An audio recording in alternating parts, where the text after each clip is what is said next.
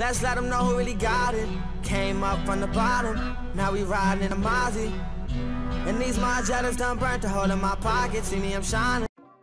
Yo, what's going on, guys? It is your boy Bugs, and today, guys, I'm gonna be telling y'all what are the best characters to start off with in Multiversus and the best players or best characters overall at the time of the playtest, since we're allowed to talk to it. So take this with a grain of salt, because there could be a lot of different changes. There could be minimum little changes. We don't know, but they've definitely been updating the game because, you know, the game is not finalized. So this tier list I am giving you is based off of the last playtest, since I could talk about it now. And let's get straight into it. Now, I'm going to start off with characters that are probably the easiest to just hop in and play with. And this is the list right here, guys. We're going to have Finn, Harley, Shaggy, Batman, and Wonder Woman at the top. And the reason why is I want to say they're pretty, I say basic, but basic as in like learning how to play with them. You know, you just run up, attack, attack, attack. They kind of have their own fluent combo type moveset. So they're pretty much one of the easiest characters to pick up and have fun with your friends and go crazy. Next, we're going to have Jake, Garnet, and Superman. Again, somewhat pretty easy to play with, but again, they have a little, I want to say, gimmicks that changes them up a little bit to where it's not just combo, combo, combo. It's more like hits into run-ins to hits again and etc. But at the same time, not fully like the other characters at the bottom, as you can see, but they're pretty, you know, self-explanatory, just a little bit more difficult than I want to say the top tier list that I have. And then finally, we're gonna have Bugs, Steven, Arya, Rain Dog, Tom and Jerry, and Velma. These characters, I feel like it takes a little bit more time to learn and understand how to actually do combos. Again, all these characters have, you know, decent hits, I guess you could say, but after that, you're gonna actually have to lab or watch other people's videos to actually learn combos with them to like be more fluent as these other characters at the top.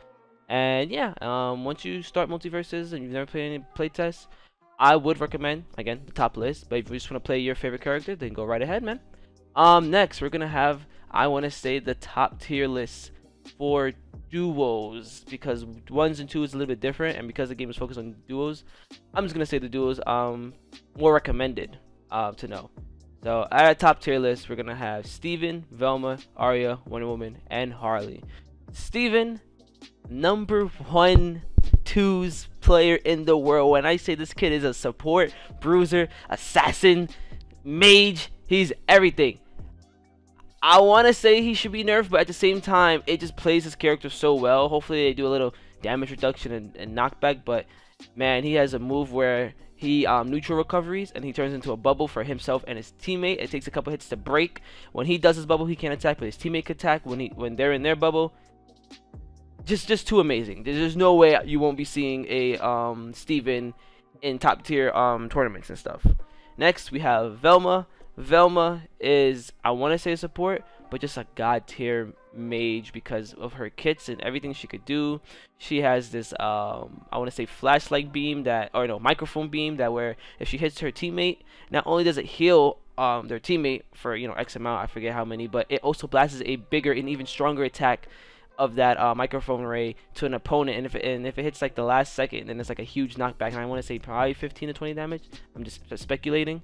Arya has been changed, you know, nerfs and stuff, but at the time of the playtest, she had a, it's not an infinite, but a really toxic gimp that literally just gives you like a free kill every time. So that's one reason why I want to say she's at the top. She's still a very solid character at the top, but she's very harder to learn, I want to say, but very solid assassin, still at the top of twos.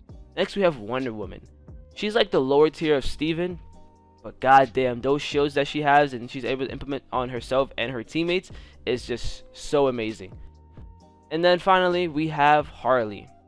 I want to say literally the first or the second best assassin in the game currently in the game. Her movement is fast and fluent.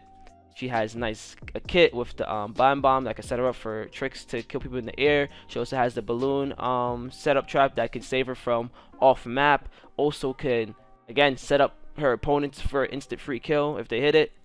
And that is your S tier list of like your best players and twos that you probably should run. Next we have is our second tier is Bugs Bunny. Bugs Bunny, I want to say, is probably the number one mage in the game as of right now, from speculating from, you know, from the tournaments and just playing people. He has a safe, he has the rocket, He has Pi, he has Charm. He just has all these crazy gimmicks that makes him like one of the best zoners in the game, and definitely recommended. Really would probably switch him with Harley just for the fact of how crazy his range is, but you know, I can't be. People gonna look at me like you're biased. Play Harley, get out of here. But yeah, Rain Dog. Again, I'll probably put him in the S tier, but because I know nerfs, I kind of put that into recognition of this tier list because he did get nerfed. He used to be able to spam projectiles a lot, but now they have cooldowns and, you know, a limit of how much you could do. Pretty cool, pretty nice. Again, another great range zoner that just takes the field. Also has a great save ability for his teammates if he links a chain. I'm pretty sure if you're between the chain, it also does damage. And again, if you are messing up his teammate and you're about to you know, knock him out, guess what? He can just pull them right back in. And going back to Bugs Bunny, forgot to say, also has the tunnel. Also has a perk that I'm gonna save the perks actually. Let's save the perks for y'all, you know, as a surprise. Next we have Batman. Batman is pretty much in this community as of right now is just known as the better Harley, but for Batman, he's more stronger in ones because he has a cool battering that's amazing, that gives him awesome combos. But when it comes to twos, you can't really focus on one person, you know, you have to focus on two. So even though you possibly might be comboing one of their you know, opponents, guess what? The other opponent is most likely going to come back and stop you from doing that, and that's what makes him kind of a little bit worse than Harley, at least in twos, because her kit is like overall all around and pretty much like straight to the point, versus Batman is to build up damage. Next we have A is Superman. Again, Superman probably would have been S, but again, because I know the nerfs and stuff, kind of drops him down a little bit. Superman is your tank. Even though he's a bruiser, it's Superman. He is someone that's going to survive probably like 150, 170 plus if you're not attacking him correctly with your movesets. He still kind of has this thing because it got nerfed, but pretty much most of his grounded moves, or I think all his grounded moves, are armor moves. If you don't know what armor move is, pretty much a armor where when you attack, you're able to get hit once without interruption. So once they hit you, you could pretty much hit them and not be interrupted, and you know, you set your combo up, unless you know you get hit with an armor breaker or hit with multiple moves at once, then it breaks your armor and then hits you instantly, then yeah. But he's just a solid character just because of that gimmick. It kind of is hard to push him if you're not, you know, pushing him correctly, because he'll just punish you every time with the armor move because he'll get the first hit. Next we have Finn. Again, Finn would have been at the top, but due to some changes, he drops down a little bit. But again, still a solid swordsman. I feel like he wasn't pushed to his limits again because you know, it was a limited playtest. Same with all these characters. Like I said, that's why I say take it with a grain of salt, because even though I'm saying this from experience and experience from others, not everyone played every character, or not everyone played one certain character the longest like others. So you know, there's probably some cool combos that we just never seen yet that I can't wait to see with this playtest, which is kind of more open than the last one. But yeah, great moveset, great swordsman. I want to say probably one of the top 2 ranges in like melee attack characters in the game right now. Solid. He also has amazing shop that gives him speed boosts, some weird shield attack thing, BMO, and I want to say a damage boost. But pretty much he has a shop that when you attack people, you pick these coins, you can buy stuff to make him better, like a power up character. So very solid. And not only that, it doesn't only power him up, it also powers him and his teammate. Next we have is Shaggy. Yes, I know. The reason why he's not S tier is because I'm just belittling him a little bit, you know? He's just too powerful that I have to bring him down. But nah. So, Shaggy is a solid character, but I feel like he's one of the characters that just wasn't pushed to his full potential, I want to say. He definitely has some nice, cool combos that I had to deal with actually getting put into, but you know, definitely a solid character. Again, I feel like because I don't know too much and haven't seen that much from, you know, the close tournament that we had, and just playing against Shaggies and Shaggy mains, I didn't really see nothing too crazy where it's like, oh my god. But you know, very still solid character with his overcharge instinct and power-ups and etc.